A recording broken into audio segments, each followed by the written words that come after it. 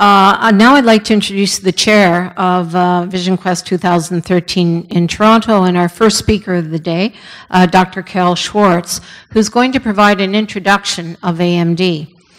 Dr. Schwartz graduated with honors from the Faculty of Medicine at U of T, and after interning at Wellesley, she graduated from the Ophthalmology Residency Program at the University of Toronto and took additional training at the University of Western Ontario.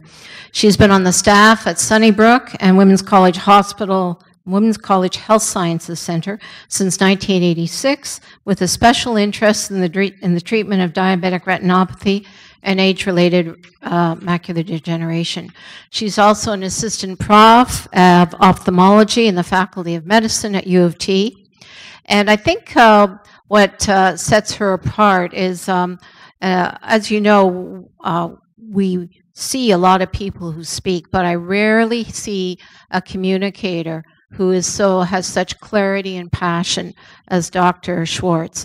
She's also the proud mom of 2 big guys, and without further ado, I'd like to introduce Dr. Carol Schwartz. Just tell people to hold their questions. Thank you very much, Sharon, for the lovely introduction, and thank you to the Foundation Fighting Blindness to give me this opportunity to try and learn something together, and thank you to all of you for coming. There's a lot of information to communicate over a relatively short period of time. I see lots of familiar faces, my patients in the audience, so thank you for your support. You know that I tend to go on and on and on. So to try to keep me on task, I decided that with all due respect to David Letterman, I would try to organize my lecture to you today as the top 10 things you need to know about age-related macular degeneration. So I have 2 15 to 20-minute sessions, and I'm going to try to split it 5 and 5. I'll let you know at the end when I'm finished my first 5, and we will have time for a few questions, and then we will move on. So please hold your questions till the end, okay? So I don't have any drum roll or fanfare, but number 10 of what you need to know for age-related macular degeneration. AMD is the most common cause of legal blindness in people over the age of 50. And unfortunately, the United States is much better at keeping statistics than we are. And I'm going to quote you some American statistics just to give you a sense of the scope of what we are talking about and what's coming down the line. We all know that the percentage of patients with macular degeneration increases dramatically as people get older. So 7.1% of people between the ages of 60 to 69 have significant visual loss due to age-related macular degeneration. 15% of people between the age of 70 to 79, and this statistic to me was staggering, 35% of people over the age of 80 have significant visual ability due to age-related macular degeneration. 13 million Americans have some evidence of age-related macular degeneration.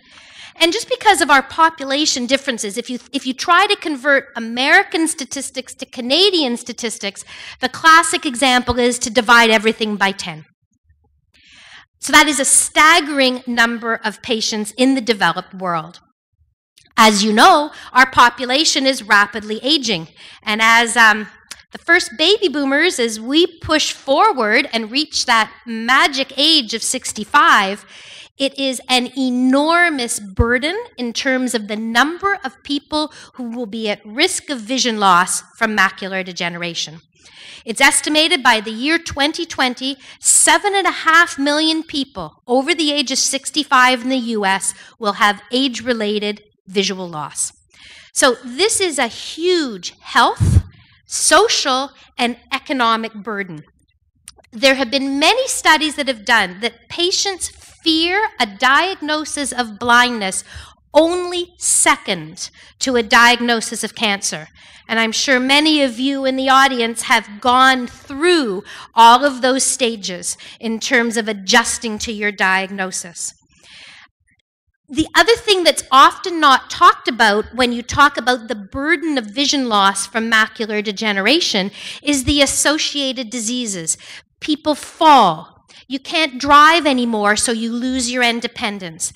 And I think one of the least talked about aspects of vision-related loss from macular degeneration is the anxiety and the depression that engenders. And I think that's a whole topic on its own, but I'm sure many of you in the audience can relate to that. And I think that's something very important to recognize both for patients, for caregivers, and us as physicians. Number 9 of the most important things you need to know about age-related macular degeneration. And I'm not going to discuss this much because Dr. Bakshi has arrived and she's going to talk about risk factors. But there are risk factors that you cannot control. Age-related macular degeneration is most common in Caucasian women, blonde and blue eyes. And this is not only because as women, we tend to outlive our male counterparts. If you sit in my waiting room on my Thursdays or Fridays, which are my big treatment days, and you look up and down the hall, and you're a male, you may feel like you're the only one sitting out there. But there are genetic and other demographic factors why it's more common in women. The other risk factor that you can't control is that 50% of cases run in families. Number 8, there is one risk factor that you can control. Smoking. As if you needed another reason to stop smoking. Like heart disease, emphysema, and lung cancer isn't enough, smoking will make you go blind. As if you need another reason. Number 7, what you need to know for macular degeneration. There are 2 kinds. And just to make sure that we're all on the same page, just to give you a little bit of anatomy and physiology as to how the eye works. The eye is like a camera. And if you think of the film in a camera, and we all make jokes that depending on the age of the group that I'm talking to, most young people don't know what Kodak or Polaroid film is. They're thinking sensors in a digital camera. But I'm hoping all of you know what Kodak or Polaroid film is. So if you think of the eye like a camera, the retina is like the film layer in a camera.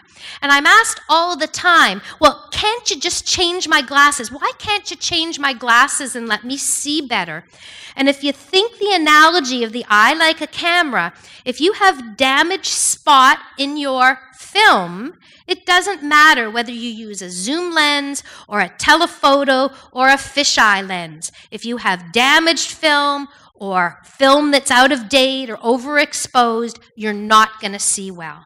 And that's why, in many cases, changing your glasses does not make your vision better or instantly fix macular degeneration. The macula is the dead center part of your vision. So it's responsible for all your detailed vision, your colored vision. When you look right at something, you are using your macula. Dry macular degeneration is the most common cause of age-related macular degeneration, and it accounts for 90% of all cases. And the hallmark feature of dry macular degeneration is the accumulation of tiny, teeny, some of you may have seen pictures of your eyes at your optometrist or at your ophthalmologist, at your retina specialist. And the hallmark of dry macular degeneration is teeny, teeny little yellow dots or splotches that are called drusen. And they are made up of a fatty, proteinaceous material. And there are 2 factors that determine drusen formation. One is that over a lifetime, It may be the accumulation of garbage or end products from the receptors in the eye called the rods and cones. And these cells have a very, very high rate of metabolism. So they are constantly turning over and renewing themselves, but there's a lot of junk that's left over. So these little drusen accumulating are the result of an overproduction of these end products, but there may also be poor circulation and other factors that prevent the blood supply from clearing these out. Wet macular degeneration is the least common cause. It accounts for only 10% of all cases. So 90% are dry, 10% are wet. And we still do not have, we have ideas, and there's all kinds of research, why in wet macular degeneration you start to get abnormal blood vessels growing up underneath the retina where they should not be growing. And nobody spoke to me, but the analogy they used in the video, and my patients, you've all heard this, I liken it to abnormal blood vessels growing through a crack in your sidewalk or a crack in your driveway. And we think that there are genetic factors and possibly some inflammatory factors which determine why these abnormal blood vessels grow. You may have no clue that they're there, and once they start, you can lose your vision overnight, so that you can go to bed and everything is fine, and you can wake up the next morning with a big blind spot in your vision, or things such as door frames or vertical blinds, which used to be straight, can be distorted. Because these abnormal blood vessels that grow are not normal. They have very, very weak walls, and without any provocation at all, can bleed. And that's when we see the sudden, devastating loss of vision. The incentive or the impetus for these blood vessels to grow, and I want you to remember this term because what I'm going to talk about in my next session on treatments, there is a hormone or a growth factor that is elaborated by the retina. And whether it's driven by inflammation or whether it's driven by ischemia, which means poor blood supply, the inflammation and the poor blood supply causes the production of a growth factor called vascular endothelial growth factor, or I'm going to shorten that to VEGF. And when this factor was discovered about 25 years ago to be the driving force of abnormal blood vessels in retinal disease, be it macular degeneration or diabetic retinopathy, that gave researchers the opportunity to try and block that. So these abnormal blood vessels are driven by VEGF. And I want you to remember that for my next session when I start to talk about treatments. Number 6, although there is still no good treatments available for dry macular degeneration, personally, I would much rather have the dry form than the wet form. As I mentioned to you, dry macular degeneration accounts for 90% of cases of macular degeneration, but only 10% of legal blindness is due to dry macular degeneration. It's the opposite. Wet macular degeneration, although you'd never know it in my office, wet macular degeneration is much less common. It accounts for only 10% of cases, but it accounts for 90% of the vision loss. So wet macular degeneration is still what we are trying to treat. Okay, so we're up to number 6, halfway. Do we have time for questions? Okay, any questions from what I've talked about so far? At the back, and please a microphone so everybody can hear. So you were saying that the VEGF hormone? Well, it's not really a hormone, it's a growth factor. So does it produce the blood vessels, or are the blood vessels, do the blood vessels cause the production of that? Well, it is a bit of a cycle. It's a good point. But it's that underlying inflammation and possibly poor blood supply that what we call upregulates or causes the production of VEGF. And then VEGF drives the growth of the new blood vessels. There are many, let me give you an example. There are many areas in the body where you need VEGF. For example, if you break your bone and your bone has to meld together and heal, you naturally need VEGF to grow those new blood vessels so that your bone knits together. If you have a heart attack and you have areas of ischemia or poor blood vessel in your heart circulation, VEGF is needed and is produced naturally and for good reasons to resupply and try to what we call revascularize your heart muscle. And I'll mention it now because we're going to get into it. That's why our new treatments, we actually inject the medication right into the eyeball to get it where we wanted to.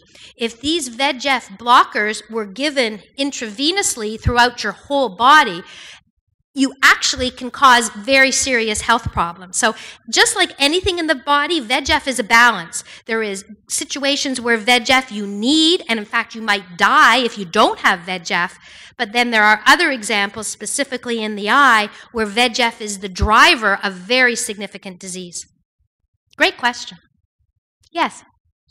Sunlight influence on the proliferation of blood vessels. And in particular, ultraviolet radiation, not so much on the, and I'm going to leave some of it because I think, Nupra, you're going to mention some of the ultraviolet, so one of our other speakers will address it directly. Not so much on the production of the abnormal blood vessels, but perhaps the ultraviolet, what we call increases oxidative stress in the eye and contributes to some of that garbage waste product accumulation that I was talking about. So I didn't specifically go into some of those other risk factors because Dr. Bakshi, one of our other speakers, is going to address that. So just to reiterate, we're doing the Carol Schwartz Top 10 What You Need to Know for Age-Related Macular Degeneration, with all due respect to Dr. Letterman. David Letterman. Okay, we are down to number 5. Treatments have evolved over time. And when I started in practice 25, almost 30 years ago, we had treatments for fewer than 5% of patients with wet age-related macular degeneration. And whether we had treatment or not at that time, we had laser photocoagulation, which in the video, they gave the example of the jackhammer. I like to use another analogy. I like to say that it's like welding. You're going to use the heat energy of the laser to seal off those abnormal blood vessels that grow.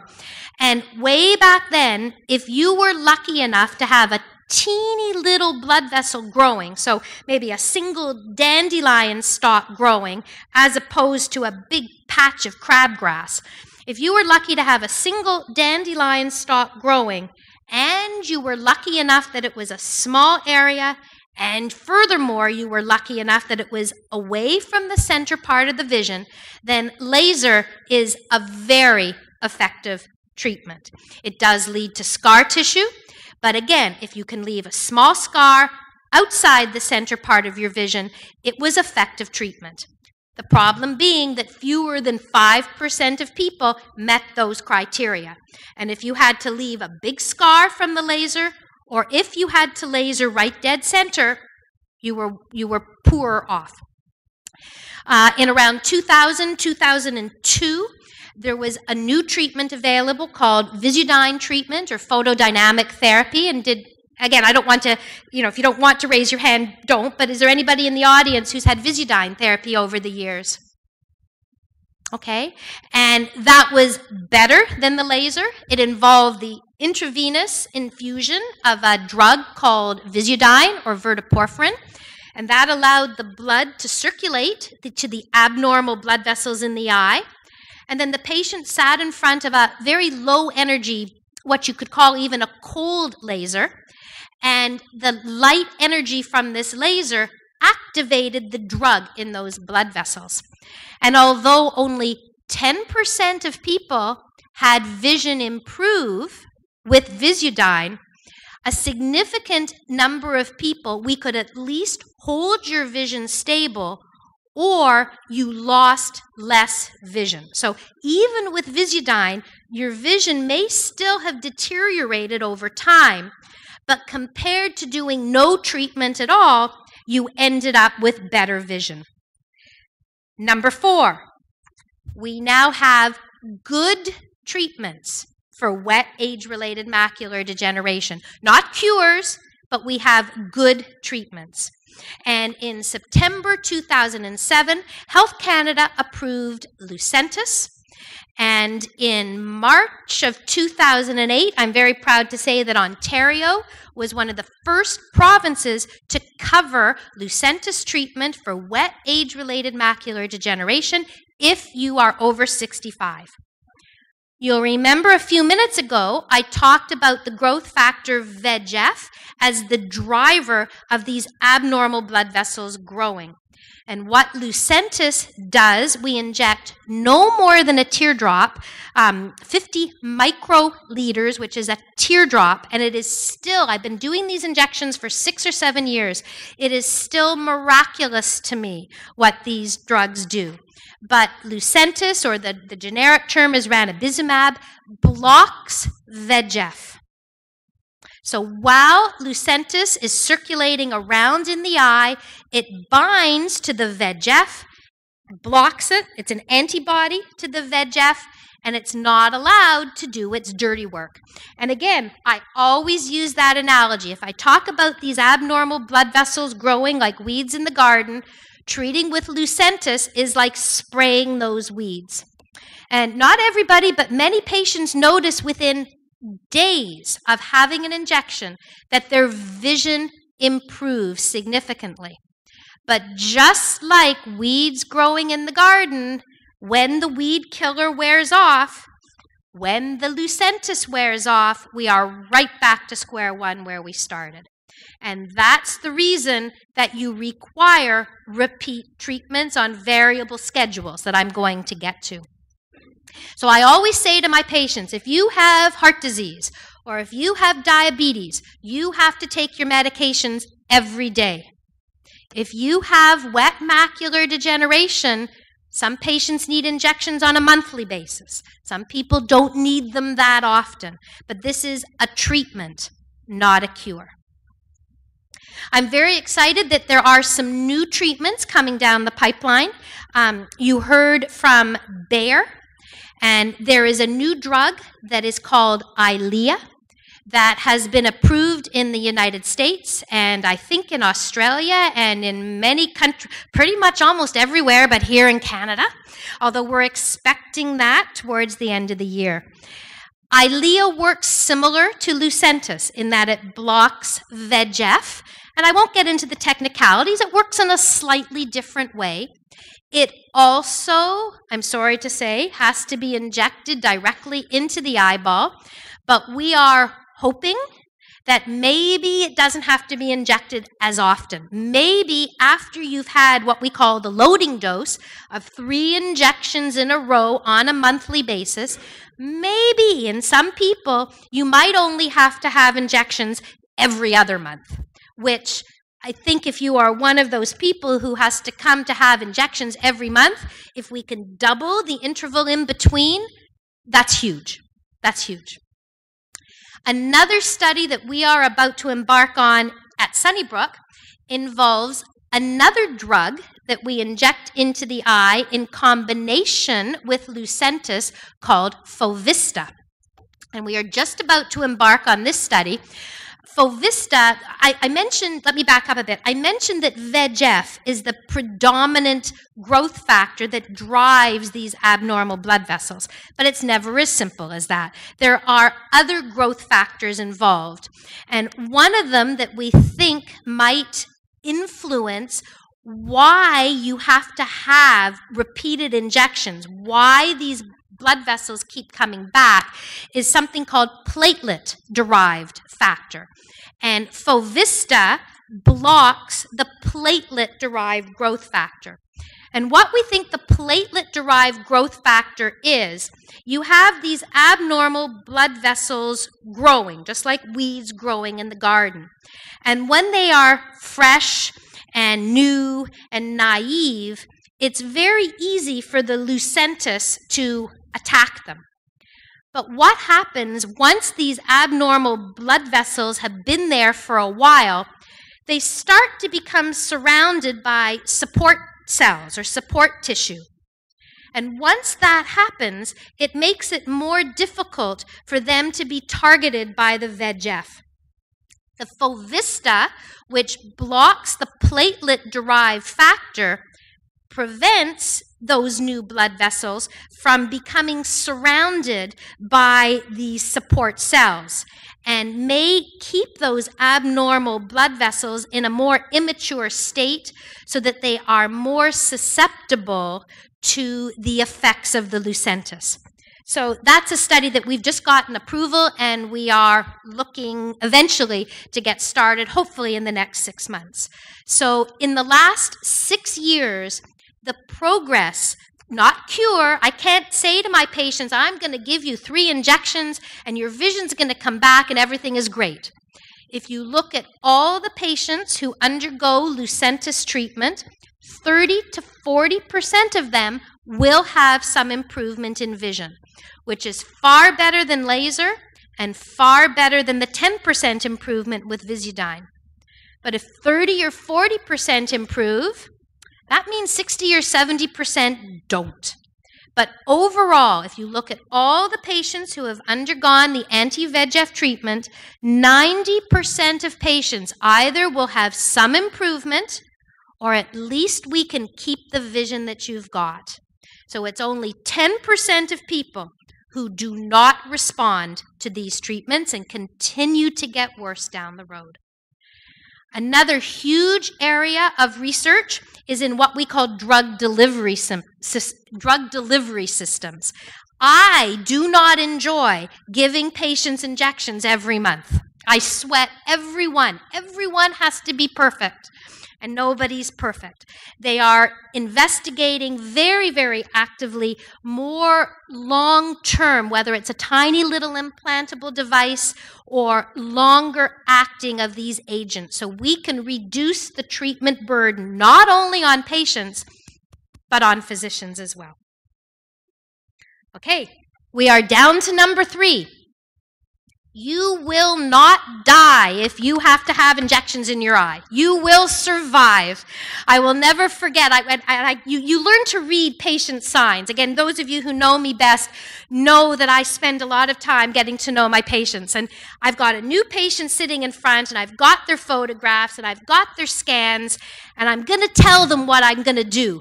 And you're just watching their reaction when I'm going to tell you, I have to give you a needle in your eye every month for the next however long. And I have one patient who I know looked at me and she said, "That's appalling." And again, I don't know if you want to self-identify, but who in the audience, and some of you can't hide because I see you, but who in the audience has had injections in their eyes? Okay? It's easy for me to stand up here. It's easy for me to say to my patients, and I try not to say it until they've had the first one.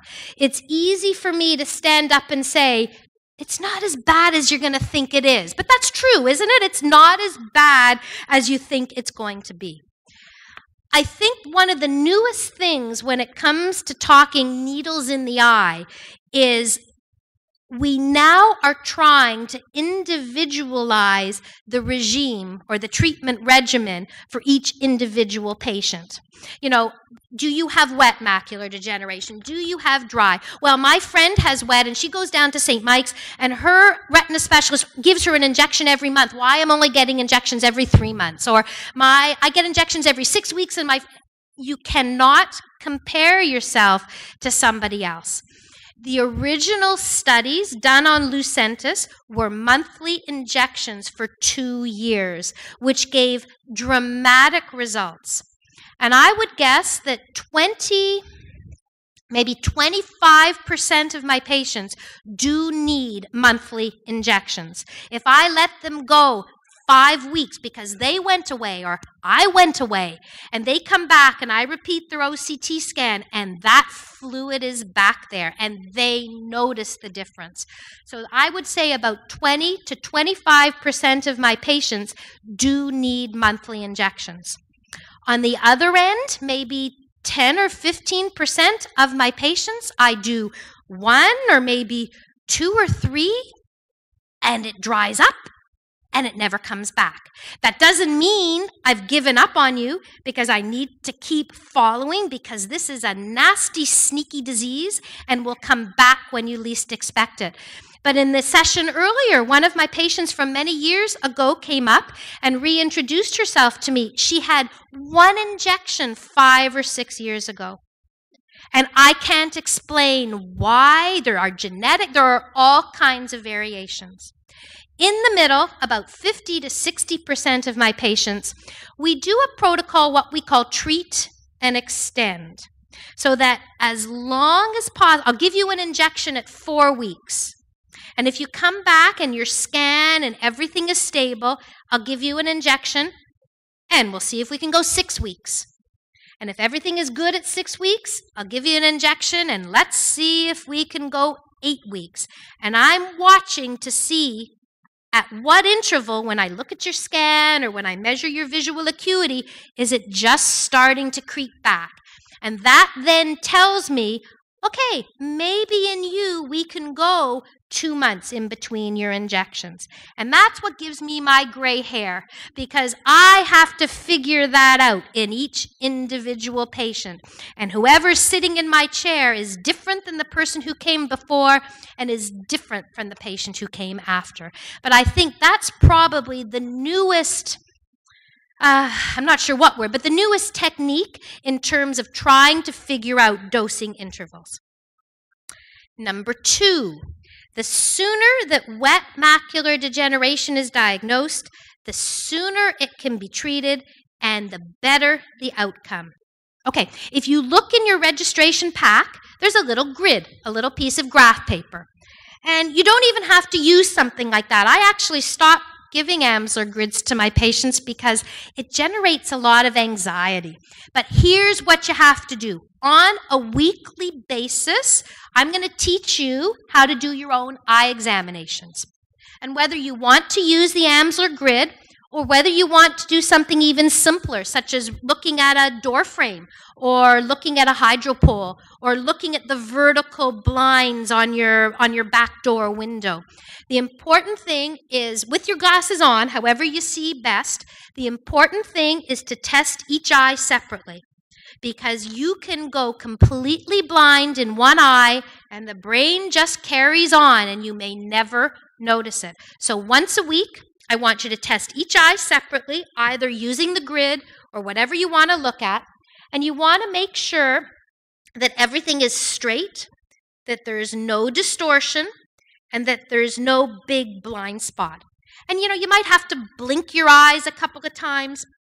And it may take you a couple of tests so that you notice and determine what is then normal for you. You then have a baseline.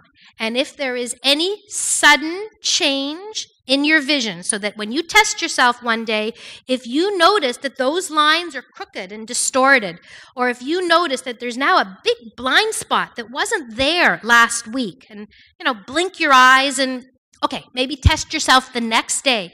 But if there is a persistent, drastic change in your vision, you must contact your eye doctor immediately.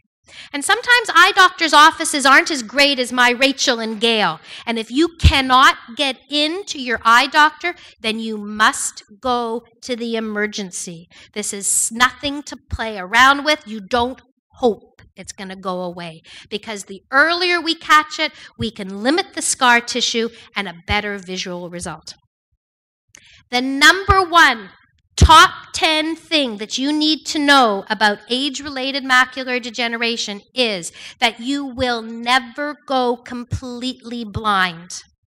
You might have a blind spot in the middle, and you might have to lose your driver's license. But you're going to hear from a wonderful low vision specialist later this afternoon. There is a room full of visual devices out there, and it's frustrating, and it's a change from what you've had, and you're going to be frustrated and ticked off and depressed and anxious. But if you can persevere with the proper help, visual aids, Kindles, iPads, there is all kinds of wonderful technology out there. The bigger you can make it, the brighter you can make it, and you will learn to use the vision that you've got left. And I think that's the most important take-home message. Dr. Schwartz, is there any connection between the environment and this enormous number of people now suffering with the macular degeneration thing?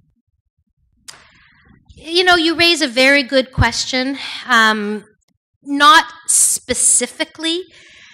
You know, we worry about ultraviolet. Pollution, smog in particular has not been associated with it, but nobody knows. Again, I think Dr. Bakshi is going to talk about some oxidative stress and other factors that may be involved. Age-related macular degeneration is definitely a disease of developed rich countries.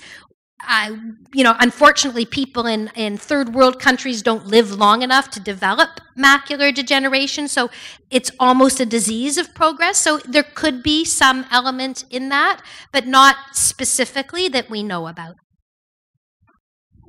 I am very curious because you mentioned hereditary. Now, my mother was 96 when she died, and as far as I'm concerned, she did have AMD and she was more or less blind. It seemed to travel through the females. For instance, I don't have daughters, but I have sons. Is it likely to go to them? Or the genes are multifactorial that have been identified, and there is more than one gene. So the actual hereditary patterns have not been fully elucidated. It may be part of the reason why it's more common in females, but I don't think it skips gender. It's about 50% of cases that run in families. And I'm asked it all the time, and it's very difficult to know. The main thing is age. And as I said, that huge bunch of us baby boomers who are pushing through, are we going to get it because we're getting older, or are we going to get it because of hereditary? It can be very difficult to tease out. Thank you.